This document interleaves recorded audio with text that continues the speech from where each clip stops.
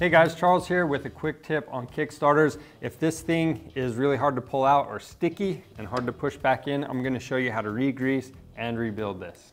First step is to remove the Kickstarter bolt and slide the Kickstarter off. Break loose your Phillips or Allen head screw, and the easiest way we found to do this is with an impact driver. Separate the kickstart joint, keep track of your ball, spring, and O-ring.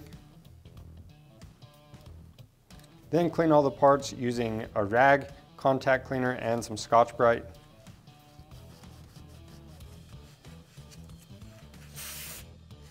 Inspect all of the parts for wear and damage, and replace as necessary using the OEM diagrams. Grease all parts and reassemble the pivot joint.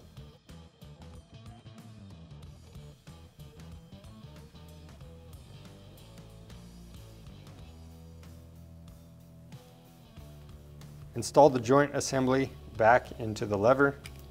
Install the retaining screw using some medium strength thread lock. Back at the bike, we're going to clean up the kickstart splines and apply anti-seize to them. Next, we'll install our kickstart assembly. We'll put some blue Loctite on our retaining bolt and torque it to spec.